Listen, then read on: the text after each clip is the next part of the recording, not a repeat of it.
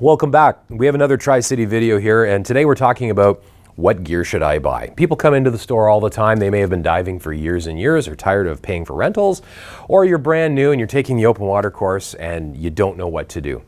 Well, it's pretty simple. Buy everything now.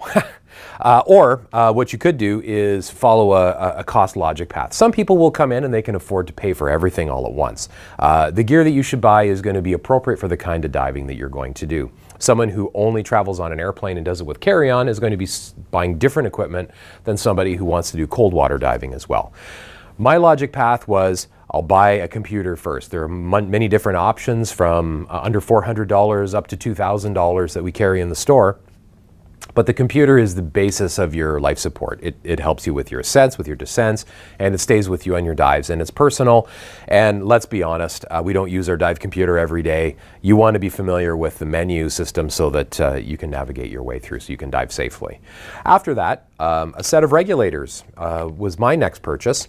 And again, I'm following the life support equipment path. Now, when we talk about dive gear, we already know that we own our own scuba quality mask, fins, boots, and snorkel, and a wetsuit.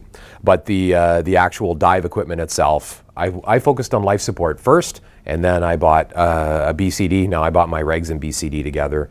Dry suit was in there, and there were a few other things.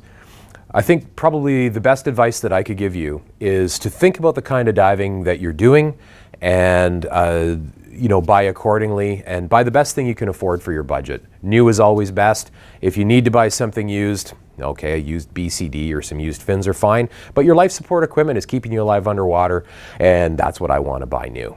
Thanks for watching.